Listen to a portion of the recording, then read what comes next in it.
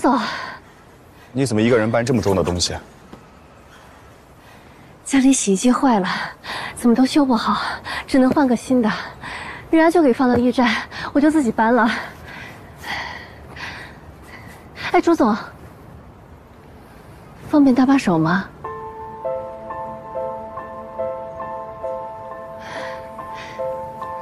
对不起啊，我不方便。对，是不方便，那不麻烦了。好，不好意思啊。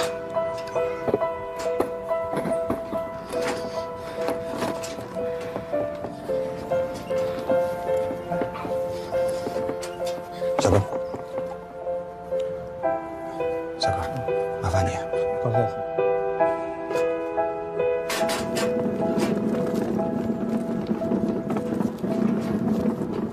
你好，你好，你是高夏金吗？啊。你住几号楼？我帮你搬过去吧。啊，谢谢啊。你跟我走吧。来，抬上来。慢点。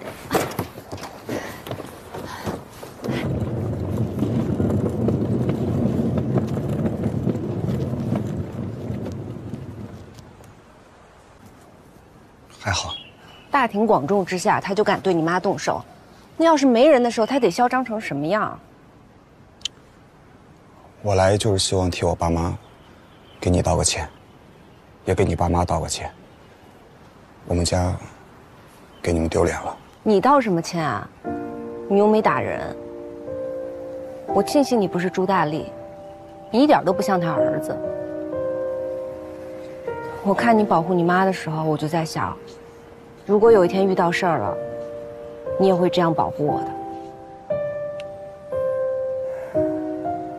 我爸就是因为我爸一直这样对我妈，所以我从很小的时候就发誓，等我长大以后一定不要做他那样的男人，我要好好疼老婆，爱孩子。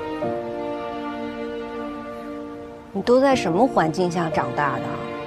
摊上这么个爸，你现在还能这么善良，真是不容易。你小的时候是不是经常挨打？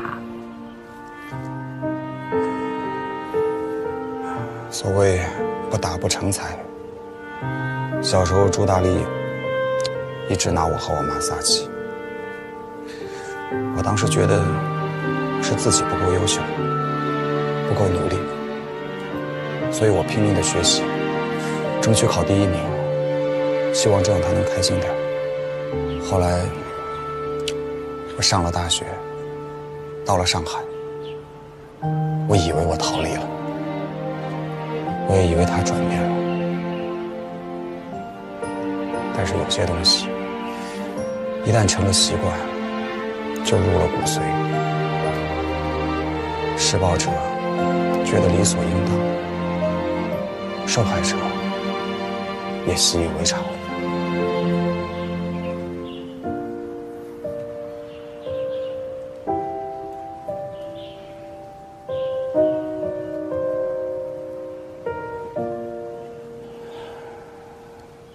茉莉啊，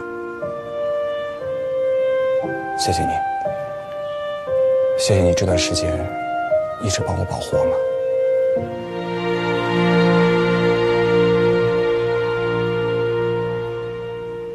妈。啊？你把你的手机拿来一下。哎，干嘛呀？你要用啊？没有，你这个旧手机啊，像素不高，拍照效果也不好，所以我就想着呢，给你买一个新的。虽然比不上那些专业的单反相机，但拍出来的效果也差不了多少。你拿去上摄影课。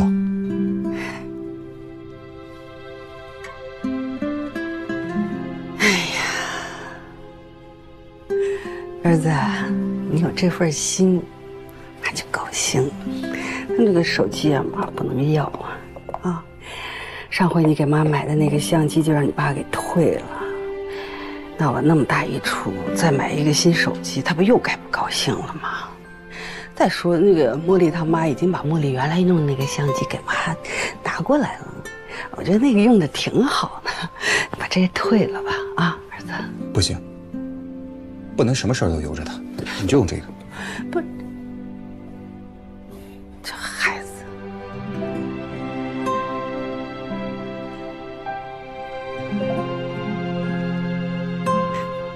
妈有个办法，你看啊，你用这个新的，把你现在用的这个呢，给妈用。你这个手机像素高啊，是不是？这样的话，你爸也不会起疑心，是吧？啊，听话，听，嗯。行吧。妈，我跟你说啊，我不在的时候，他要是敢跟你动手，一定要告诉我。不会，你爸他也不是经常发脾气，放心吧。对不起啊，昨天晚上没有第一时间赶过去救你，确实是离得太远了。后来我想到江海涛应该是七峰镇的人，就打电话给他，他应该对那里熟。江海涛没来救我，是一个客户救的我。江海涛跟我说他一定会想办法的呀。你给江海涛打了电话，他又打电话给我的客户，最后是一个不相干的人把我给救了。好了，你别抱怨了。昨天晚上害怕了吧？我能不怕吗？你想想多可怕！一个人在荒郊野外，还有条大狗。我当时就在想，我以后说不定见不着你和可可了。哎，老公，你是怎么知道我在那儿的？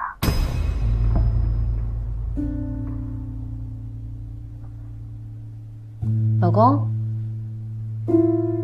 你在听我说话吗？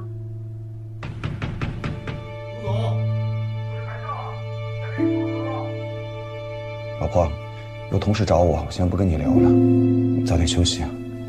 啊，那你去忙吧。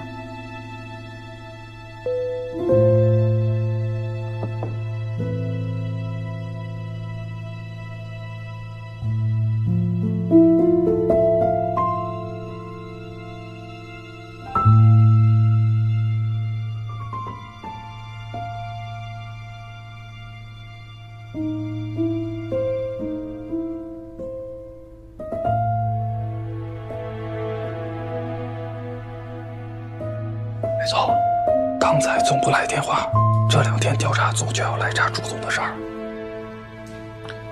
行，知道了。一夜没睡吧？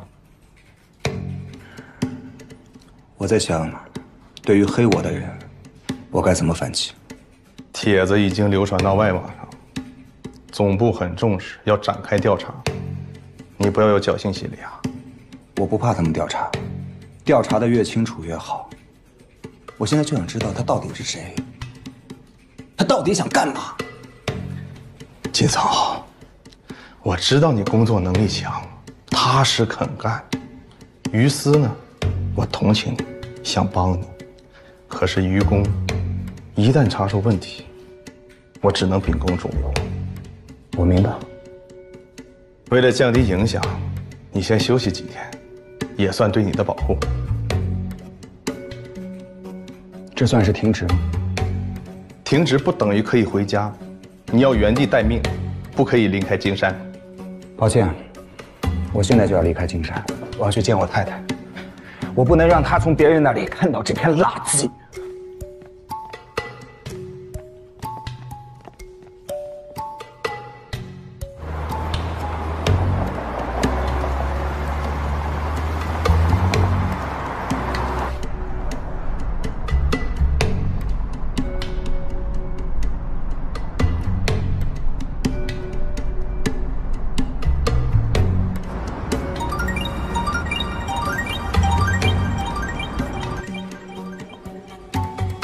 喂，张海涛，什么事儿？茉莉，你还好吗？如果需要任何的法律咨询，你随时可以来找我。法律咨询？我为什么会需要法律咨询啊？不是，你还不知道吗？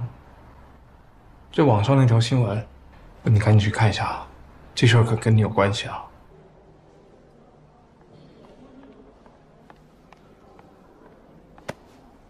顾茉莉，特别好奇，你是不是八字里自带热搜体质啊？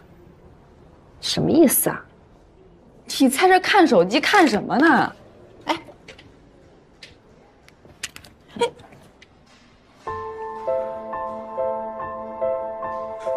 你怎么来了？